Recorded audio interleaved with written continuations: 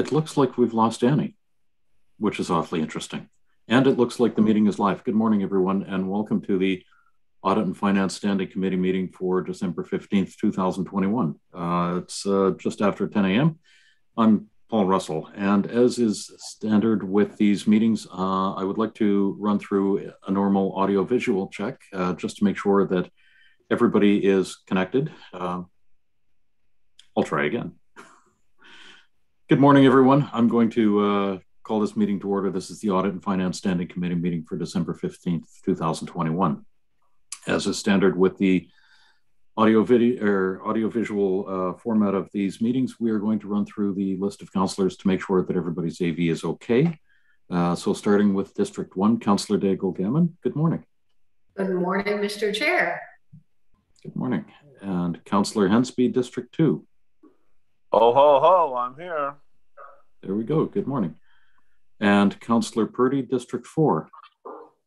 Good morning. Good morning. Councillor Cleary, District 9. Hello, hello. Can you guys hear me? We can hear you just fine. Thank you. Councillor Morse, District 10.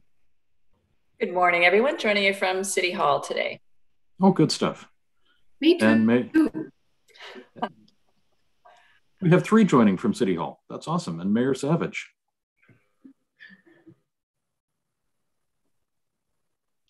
Good morning, folks. Good morning. The first item on the agenda, the next item on the agenda is the approval of the minutes of November 17th, 2021. Mr. Chairman, may I ask for a correction, please? Once the motion is on the floor, would you like to move I'll move the minutes of November 17th, but I need to correct that I was present for the meeting. You have me present as well as under regrets. So I don't think I have a split personality to be there or not there, because I was there for the meeting. I remember the presentation of the Herring Cove, Mr. Steve Murphy and stuff. So I was present for the meeting. Wonderful. I'll Thank second you. that, and I know that Councillor Hensby was both there and not there. Thank you. I appreciate that confirmation, Councillor Cleary. Are there any other errors or omissions? And to the clerk's office, we've made note of that error. And Mr. Chairman, yes, sir. Another point: should we be showing in the minutes where the meeting was held? Because now we're being going back and forth between in-person meetings and online. So I thought we should probably have the minutes at Halifax Chamber, at City Hall with Chambers, whatever, just to make a notation there on the top of the minutes. I don't know if it's listed later on, but just I'm going to look to. This says meeting is called to order and stuff. It doesn't say where the meeting was held. That's true. The meeting minutes are posted online alongside of the agenda, which indicates that where the meeting was held. So I'm just wondering if John or Annie have an opinion on including that within the minutes. Thank you, Chair. Through you to the councillor, yes, the chair is correct that the agendas always do state where the meeting is taking place. So those 2 documents in tandem serve as the living record for the meeting. But this is potentially something that we can revisit. I can take back to the municipal clerk. But for sure, the attendance of Councillor Hensby will be rectified in the draft minutes. Great. Thank you very much. Are there any other errors or omissions with these minutes? Not seeing any. All those in favor of the amended minutes of November 17th, please indicate by saying aye. Aye. Aye. All opposed, say nay. Great, thank you. The approval of the order of business and approval of additions and deletions over to Annie. Thank you, Chair. There is one addition for this meeting, item 15.1, that received a 2/3 majority consent prior to the meeting, and there was no additional request for other additions or deletions. Okay, thank you very much. And just to mention, item 15.1 is the increase to contract RFQ 21-002 220. We'll get to it. Can I have a motion to approve the order of business and approval of additions and deletions? Thank you, Councillor Cleary. I see John, go ahead. Can I ask, Chair, if perhaps we could move that added item up before we go in camera, just in terms of the order of business? Absolutely. Have Andrew here, and then we can let him go. Yep, certainly. Sounds good. Okay, so we have Councillor Cleary having moved the order of business. Do we have a seconder? We have. Thank you, Councillor Daigle-Gammon, and go ahead, Annie. Thank you, Chair. I just wanted to clarify that perhaps a councillor or a member of the committee, if someone would feel comfortable requesting the move on the order of business, that would be wonderful. I'm happy to do that. Thank you very much, Councillor Cleary. Thank you, Councillor Cleary. Thank you, Councillor Daigle-Gammon. From members of committee, do we have any other changes to this, to the order of business? Super. All in favor of the amended order of business, please signify by saying aye. Aye. Aye. All opposed, say nay. Great, thank you. Next items on the agenda are business arising out of the minutes, and there are none. Annie, your hand is still up. I'm not sure if that is, oh, okay, good. Call for declaration of conflicts of interest. Not seeing any.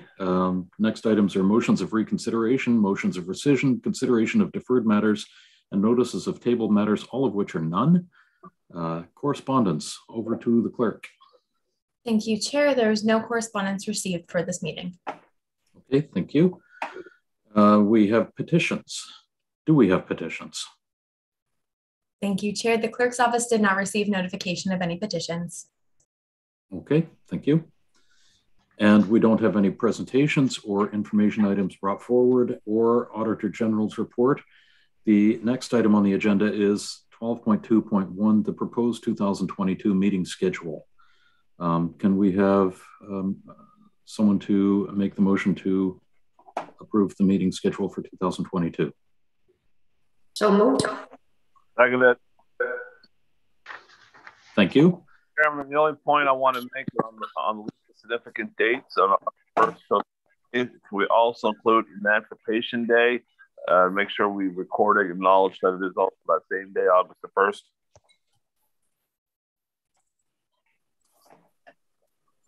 I think that can be taken into consideration by the clerk. The dates for the dates that are included here are for reference for rescheduling. So that would, are these dates that we would normally just not meet, or? That's correct. The dates we don't meet, the holiday events and stuff, but I thought we were acknowledging the vacation days part, our team acknowledged for special days in the municipality. Just because Natal Day falls on the same day, it's not listed as a date itself, but I just want to have it included in the as it go forward. We will take that under consideration. Thank you very much, Councillor Hensby, for that. Are there any comments on the schedule? Not seeing any. All those in favor of the proposed 2022 meeting schedule, please signify by saying aye. Aye. Aye. All opposed, say nay. Great, thank you very much. The next items are the Grants Committee. There is nothing from their committee members. There's nothing from their motions. There is nothing from there. We are on to item 15.1. This is the increase to contractor of Q21-002 to 2021 model refuse transfer trailers, etc. We have an optional presentation on this report, and we have Andrew with us. So I'm wondering if folks would like the presentation on this report. I certainly would. I would. Okay, Andrew, the floor is yours. Thank you, Mr. Chair. So I'm going to share my screen. Hit that, and I'm going to hit this. Just let me know if you can see that. We can. Excellent. Thank you. Good morning, Mr. Chair and committee members. Andrew Philopoulos, Director of Solid Waste Resources here. to present to you today on the staff report in front of you, which in a nutshell is a request for additional funds to purchase a couple of trailers that we need in support of our rural refuse depot operations. So a little bit of background, HRM owns and operates 2 rural refuse depots. One is located in Sheep Harbor, one is located in Middle Musquodoboit. The primary purpose of these depots is to allow for residential collection vehicles to tip their loads because of the distance to Otter Lake. So curbside collection vehicles collect from these areas, they bring it back to the depots, they tip their loads into these larger trailers. Those trailers consolidate the loads and allow for effective and efficient transportation of garbage to Otter Lake. Additionally, the depots are also open to members of the local community. We, as part of this operation, we own 6 trailers. These are compaction trailers. There's a picture there in the bottom right-hand corner of one. We replace them roughly every 10 years. Once we start hitting 10 years with this equipment, they start becoming unreliable. The cost of maintenance starts being more dramatic, and ultimately we're put at risk of service disruption if we lose a trailer and it's not operable. So as part of the capital budget cycle for 21-22, we were planning on purchasing 2 new trailers that were both at that 10-year mark. So we issued an RFQ, which was publicly tendered between March and April 2021. We received 2 bids. We awarded the contract to Spectre Manufacturing. Spectre was going to provide the 2 trailers. They've been the long-term supplier for us with respect to these compaction trailers, so we have a very good relationship with them. The second bidder was more than twice the cost. Ultimately, what ended up happening upon issuing the contract, Spectre came back to us and could not honor their price per the RFQ, and we're looking for an additional $34,000 US per trailer. Ultimately, we have 2 options. One, we can go back out to public tender. Given the results of the RFQ and given the second bid was more than twice the cost of the low bid, we don't necessarily think there's any financial benefit in doing so. And so we are here today before you with a recommendation that we accept the terms from the provider, so paying an additional $34,000 US per trailer. And our recommendation to you is to approve an additional roughly $66,000 to be added to the capital count for the rural refuse depots to fund that those monies from the solid waste reserve Q556, and ultimately to approve an additional $92,000 to the contract with Spectre. So what that does effectively, it raises the price of the contract from just a little bit over $300,000 to just a little bit over $400,000 for the 2 trailers in total. And that, it brings me to the end of the presentation. Thank you. Okay. Thank you very much, Andrew. If anyone has any questions, please indicate that in the chat. And thank you. I see Councillor Cleary there with his hand up. And would you be interested in putting the motion on the floor, Councillor Cleary? Thank you, Mr. Chair. I'd be happy to put the motion on the floor. Just bring up my agenda here. Actually, because this was an added item, I don't have it in front of me. Oh, there it is. I'll move that the Audit and Finance Standing Committee recommend that Halifax Regional Council 1 approve a budget increase to the 2021-22 approved gross capital budget to increase project account number CW20000003 rural depots in the amount of 66,887 net HST included, and 2, approve the unbudgeted reserve withdrawal of 66,887 net HST included from Q556 Solid Waste Facilities Reserve to fund this increase, and 3, approve an increase of $92,211 net HST included to the contract with Spectre Manufacturing Inc. PO 20708600007 for an increase in the raw material surcharge with funding from CW 2000003 rural depots as outlined in the financial application section of this report. Thank you. Do we have a seconder? Second. Thank you, Councillor Morse. Go ahead, Councillor Cleary.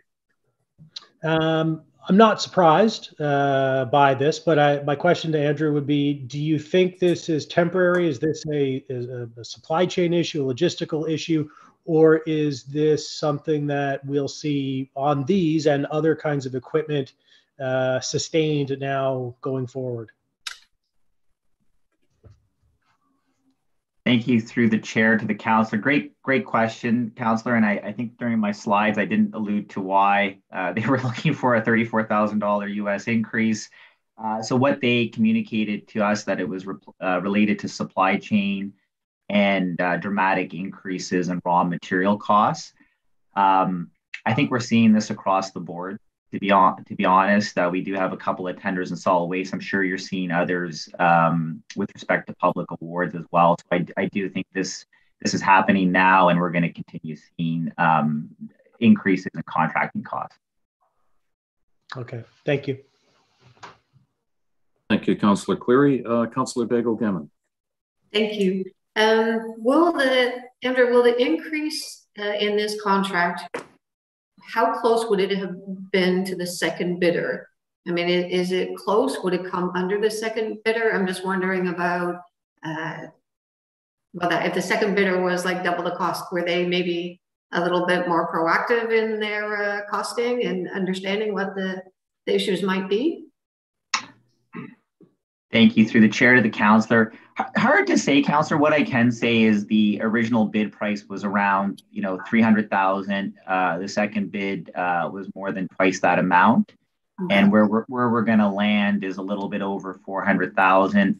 And then additionally, we have this long-term relationship. We've been supplied trailers from this vendor before. Actually, I think most of the trailers are from this vendor currently in our fleet, and we've had good service. So that's what I do know. Okay. Thank you. Thank you. Okay. Thank you, Councillor Bagel-Gammon. Councillor Hensby. Thank you, sir. First of all, I'm kind of curious why the CAO report is 7 months ago. It was given back in May. And now for this to get to council, it's going to be January. It's going to be 8 months of this being in the mix. Just kind of curious why it took so long for us to get this far to get to us. And second of all, the longevity of these trailers and stuff, Andrew knows quite well. I'm very persistent about our rural depots, and we need to have more availability for C&D materials. We have illegal dumping. We need to provide an alternative supply or depot arrangements. And I'm hoping that these replacement trailers can be still utilized for a period of time, perhaps as a demonstration project. If we're going to replace them, take them out, what happens to them? They become scrap metal, or they go up for surplus? Like, are they still functionable? Could it have some clarification on those things, please?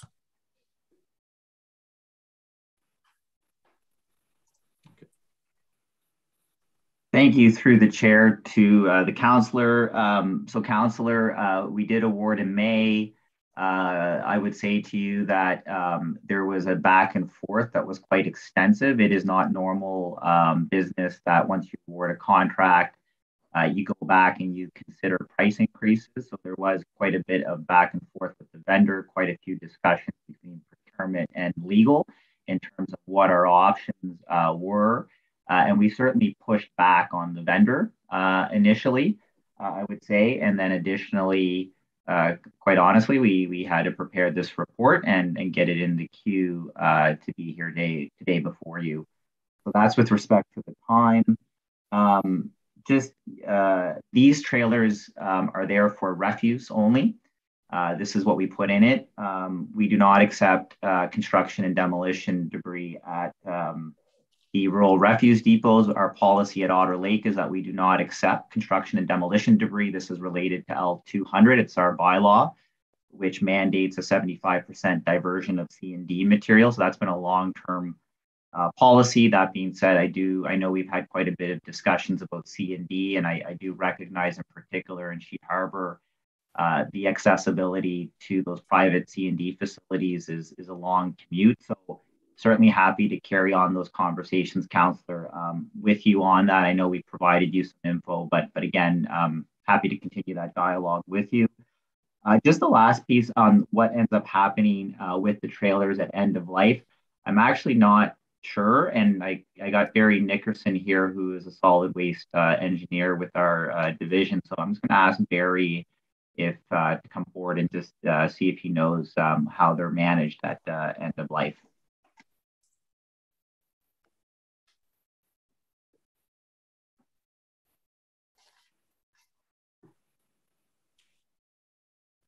Barry, we see you online. Oh. Yep, there we go.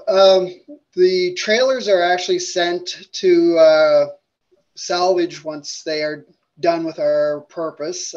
We typically send them to through the fleet services, and they are typically auctioned off.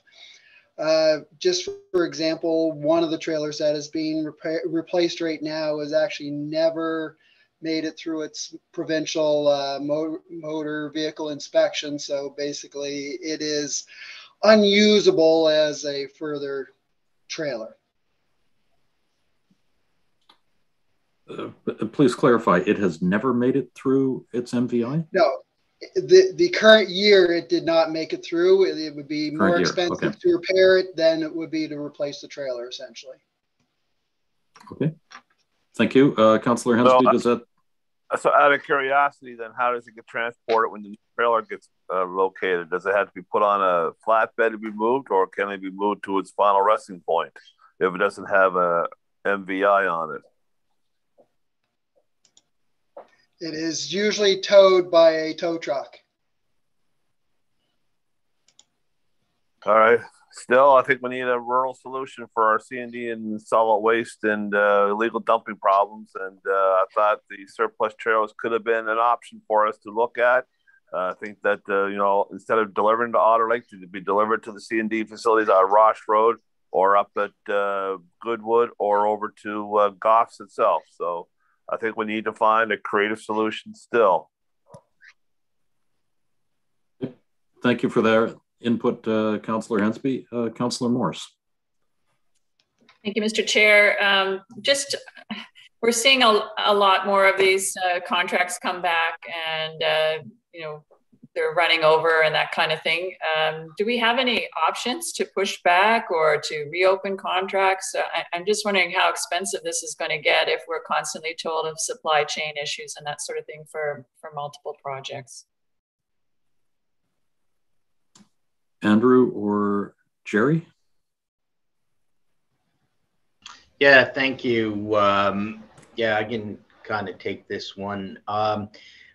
Just first, just a point on the salvage of trailers. We do have a surplus assets policy that all surplus assets fall under. So it's pretty robust policy there. Secondly, to Councillor Morse's question, yeah, we are seeing increases to contract, and a lot of it is around issues related to COVID and supply chain issues, inflation. We've certainly brought that forward in our fiscal framework. I think one of the things we flagged is we're seeing parts for like in fleet and transit, up 10 to 20%. But yeah, there is a definitely a risk around inflation around our contracts. The thing in terms of pushing back, we go through a public procurement competitive process. So, these were publicly tendered, sent out for, advertised on the province's website. So there is a competitive process, and we're coming forward with the lowest bid option on those. Thank you. Thank you. Okay, thank you. Just one more comment. It just seems like everybody can use this supply chain issue to their advantage, and we don't seem to have a lot of options in this situation. Thank you. Thank you very much for that very relevant observation, Councillor Morse. I think you're absolutely right. Are there any other? We have an additional question. Go ahead, Councillor Hensby. Just curious, now we're into 8 months later, will this price hold or will it be another negotiation?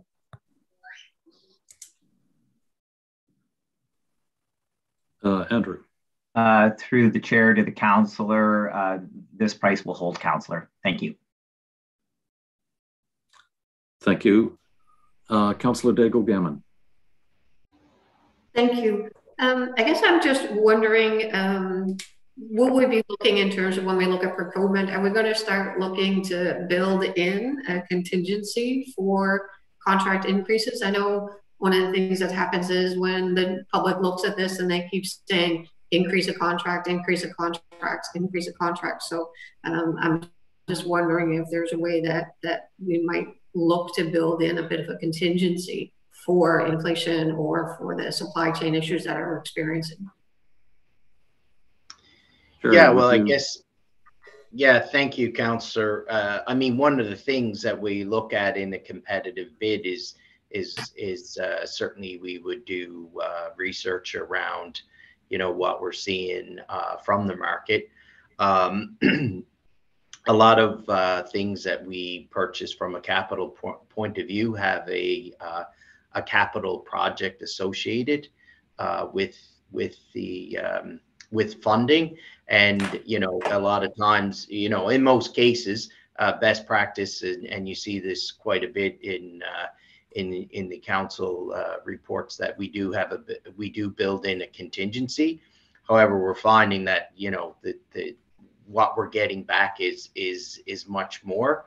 Again, we're aware of that, and certainly trying to make sure, you know, when we're coming forward with our capital budgets, that our estimates are including the right amount of money. But it definitely is a pressure, and it has been certainly flagged, you know, in our fiscal framework report, in terms of building this year's budget, that we're seeing that.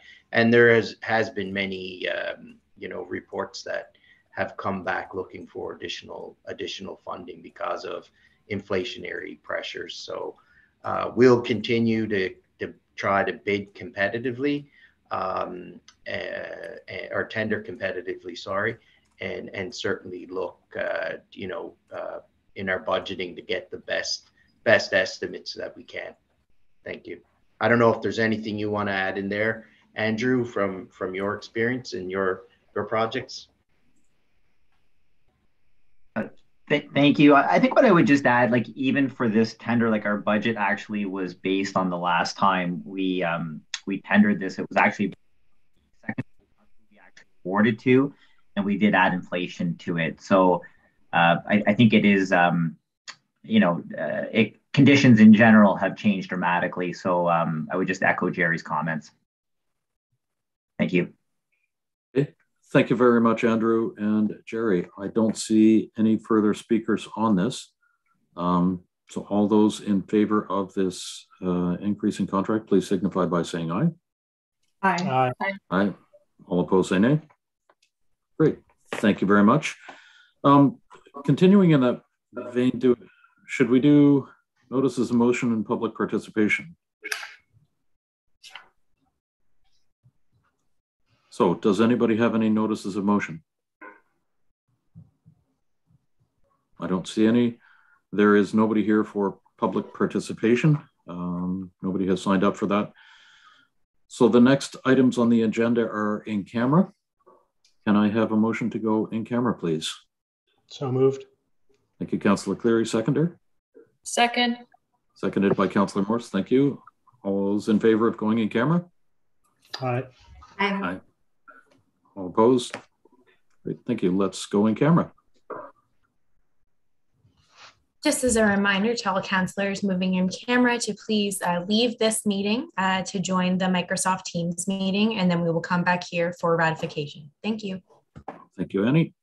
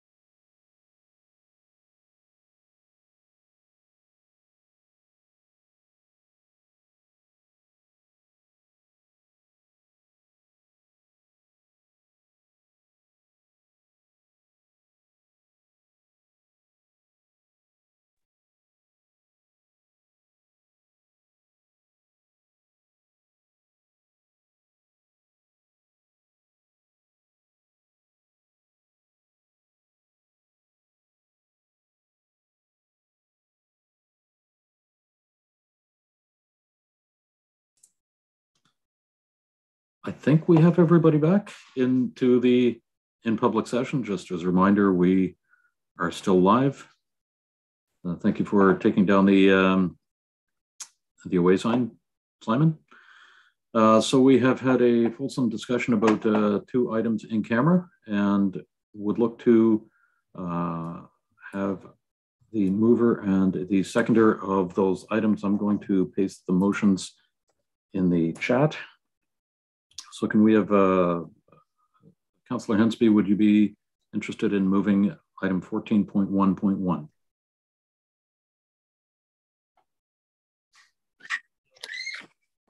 Certainly, sir. Move that the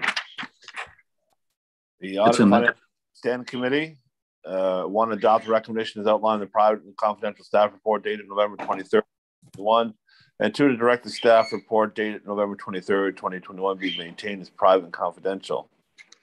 Thank you. Do we have a seconder for that? Councillor Purdy. Okay. Thank you. All in favor, please signify by saying aye. Aye. Aye. All opposed, say nay. Great. Thank you. The next motion is 14.1.2, and I have pasted that in the chat as well. Councillor Daigle-Gammon. Great. I move that the Audit and Finance Standing Committee, whoops, just lost it, adopt the recommendations as outlined in the private and confidential staff report dated December 2nd, 2021, as amended by the in-camera discussion of the committee, and 2, direct the staff report dated December 2nd, 2021, be maintained as private and confidential. I so move. Thank you. Do we have a seconder? Councillor Purdy. All in favor of that motion, please signify by saying aye. Aye. Aye. All opposed, say nay. Great. Thank you. We dealt with notices of motion and public participation earlier. Now that we have passed the schedule for 2022, the date of the next meeting is January 19th, 2022. And can I have a motion to adjourn, please? So moved. Thank you, Councillor Cleary. We stand adjourned. Have a great day, everybody.